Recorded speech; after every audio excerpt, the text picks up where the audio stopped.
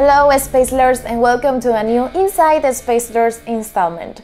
The next update, Prizes Galore, will be out on July 2nd, so today we are announcing one of the biggest changes for this update, the new mission rewards.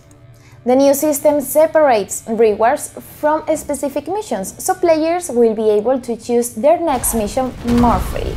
Queuing up for as many missions as people desire will speed up matchmaking and improve the experience for them. This new system also allows us to move the UC's rewards to the first missions. Most players play an average of 2 or 3 missions per day, and that should provide a healthy enough sense of progression. Rewards are also now shown numerically instead of simply being labeled as low or high. But that's not all, because we have implemented yet another new feature, the accumulated pot.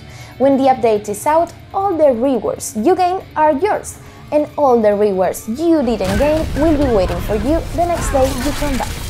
This means a bad rating day will be always followed by an amazing accumulated pot match the following one, so bad days are now not so bad anymore.